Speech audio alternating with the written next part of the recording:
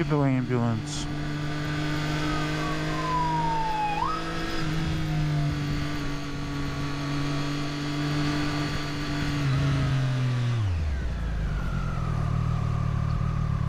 So on Monday, I got the new 2018 Mac Mini delivered.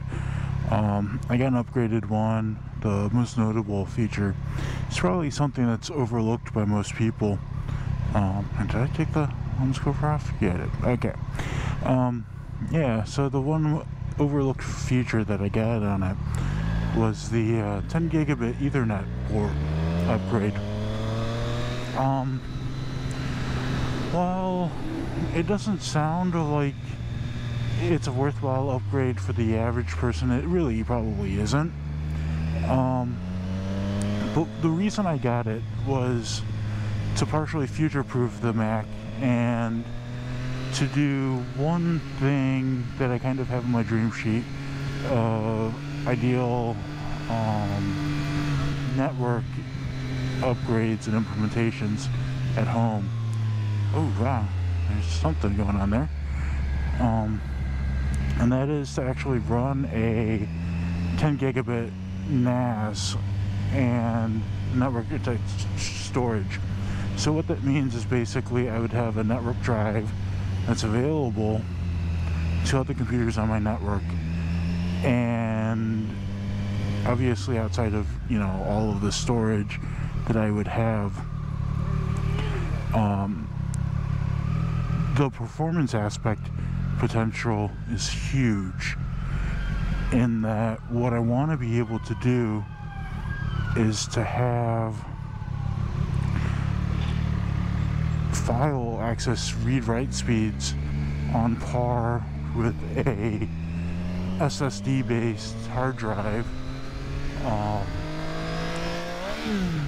Whoops. Did not need a clutch and upshift at the same time with the quick shifter. Is to have SSD hard drive speeds available over the network. So that's extremely fast, and why I would want that is to be able to do, you know, video editing, multiple computers accessing files on the NAS. So like I run a media server, you know, for home, and for some people to also, you know, stream movies from. So things like that, and then just have that huge amount of database, or not database, but file storage available with redundancy. So like I also do my Time Machine backups for all my other Macs at the same time. And ideally I would get like maybe a second or third Mac Mini also. One to do more as a dedicated media server, and the other just to kind of be that fourth computer actually, for like video encoding. So just kind of the thoughts as far as doing that. Definitely overkill in terms of like the average home user, but kind of pretty cool nonetheless.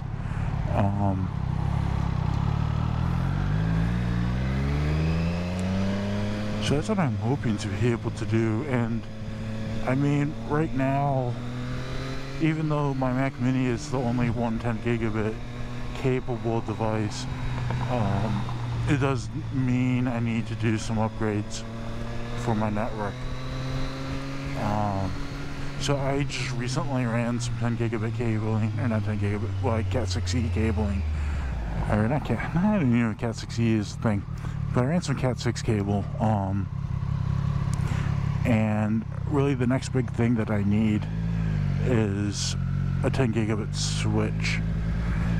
And most of the switches are like a 2-port for something within a reasonable price range.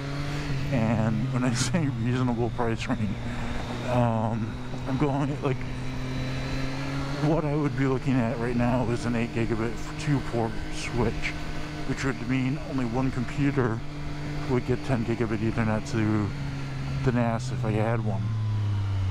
So, in looking at some of the options, it looks like there's only like one option that would fit the need in an 8-port to 16, one or two options within the 8-port to 16-port range. And those run anywhere from like $700-800 to $1,000 plus managed switches or semi-managed switches. And the bad thing about them is that they are like for a rack. They go into like a rack system and are huge. So like that's one thing kind of holding me back outside of the price. But to do what I want, that's really the only route there. Now granted, if I do this within like say a year or so, maybe there'll be more options in terms of switches, so I can get say like a smaller switch that's not a full rack. But yeah, I really just don't want a full-sized rack, even if it's like a 1U rack,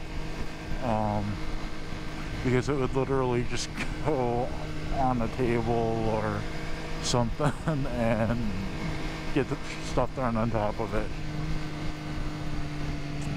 So yeah, not an ideal setup. I would much rather have, you know, say something the size of a paperback book as my switch. But if I have to go for a full rack, then I guess I eventually will when I'm ready to put out that money for the switch.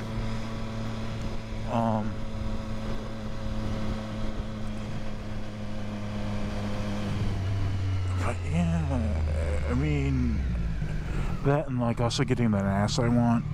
I'm probably looking at anything from a 6-bay to an 8-bay Synology NAS.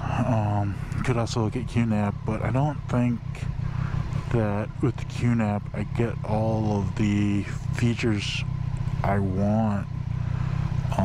And the Synology products make a great interface, and they have great software on them to enable a lot of functionality that doesn't really exist on the QNAP, although the QNAPs are a bit faster.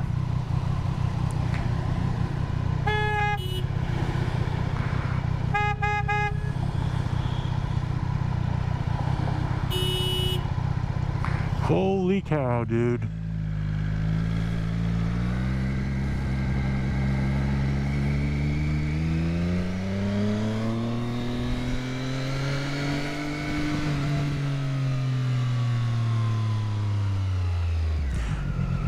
But I mean, the difference in speed isn't significant. I mean, I think it's like only 10 to 50 megabits faster over the Synology, so it's not a big deal. And I guess what I've also seen is that the SMB Samba performance is a little bit faster than the Apple's network sharing, file sharing protocol. So there's that, but I still think that either way it would be pretty interesting and pretty cool to have that performance level available. What the heck are you doing? Okay. Like, never seen anyone turn in there.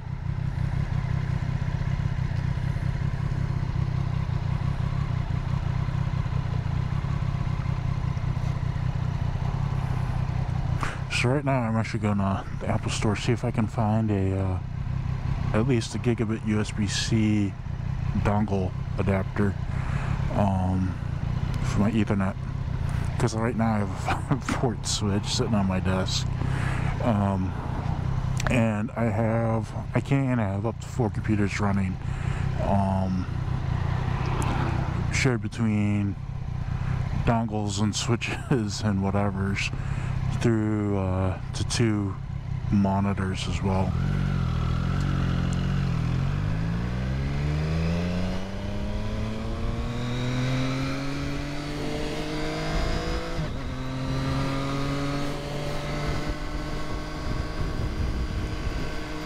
So yeah, like those 4 computers is pretty much my MacBook Pro, my old Mac Mini, and my new Mac Mini, and my work laptop. My work laptop is one of the big things that I definitely do need to always have the availability to use dual monitors, and at a minimum 1. While the new Mac Mini, as it is, intentioned as a combination of the server and a workstation, desktop.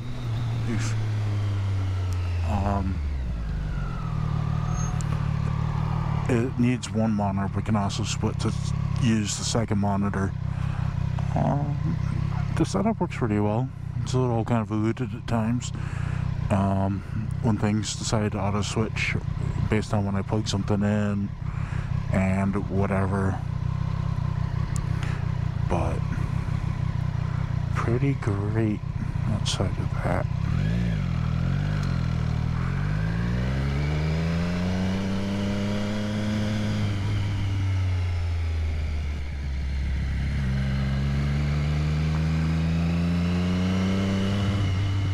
I also need to go grocery shopping for, not Thanksgiving per se, but just in general.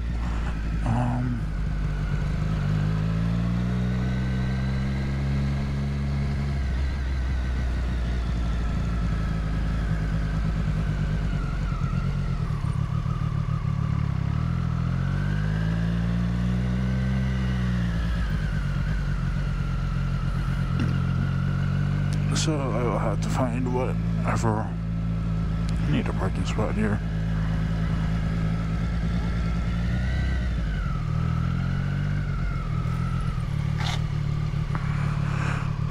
So, yeah, I need to go grocery shopping. Alright, that's it for now. I'm gonna run in, find what I can find, and get all of that done. If I could find the zipper. Alright, later guys. Would you like to figure out what the hell you're doing?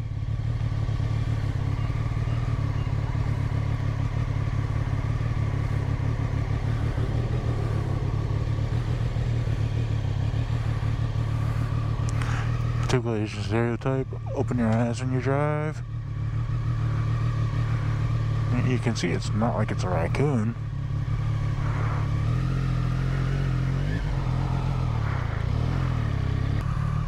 I'm trying to get used to where the phone mount now, because the GoPro actually blocks it when I just like look straight down. I can't see it normally. It's like get a little to the right. So where am I going? Lunch.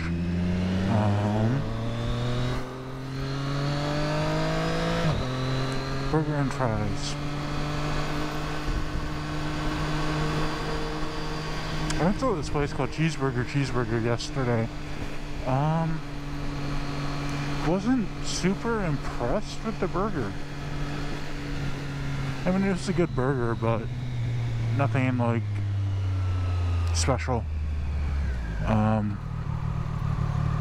Thought the fries were better, and the onion rings they had cornmeal in them, so I thought that was a little bit different, and they were like super hot, like fresh out of the fryer, but they were really good.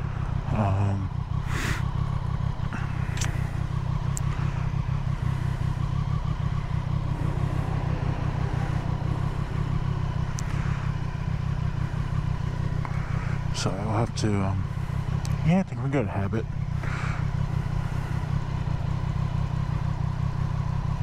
That's where I'm going. And then I need to go to Wegmans and get groceries Maybe just gonna get cheese. Might need cheese. Cheese and meat. Maybe some vegetables. Yeah, I know how to turn. Yeah, so the Mac Mini. I had to mention yesterday that the part of the rendering performance for doing like the live previews and stuff isn't supposed to be all that great. I really didn't notice any really like nagging performance issues that stood out.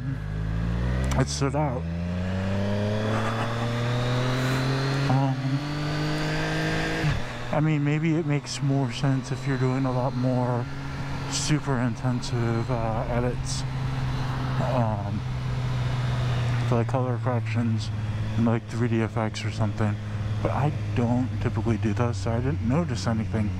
I did notice like a little bit of chunkiness in terms of like live previewing, but it wasn't like that bad. And like I was in the background still trying to render proxy media and optimized media, which I don't think is really necessary anyways, because I'm not doing it on like over a network really, and I think in that kind of circumstance it would make sense, but I'm not. So like I was just doing it locally on hard drive.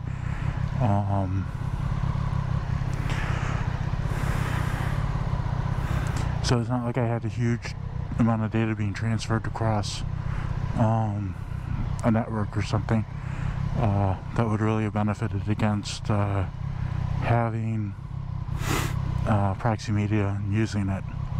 And I mean, I recorded at like 2.7K out the GoPro,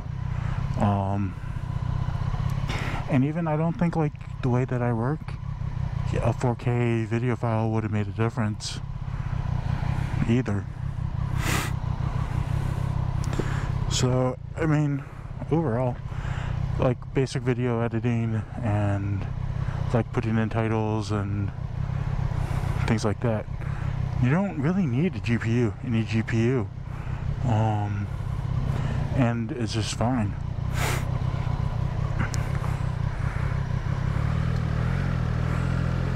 So, a 2018 Mac Mini, if you upgrade it to 32 gigs of RAM,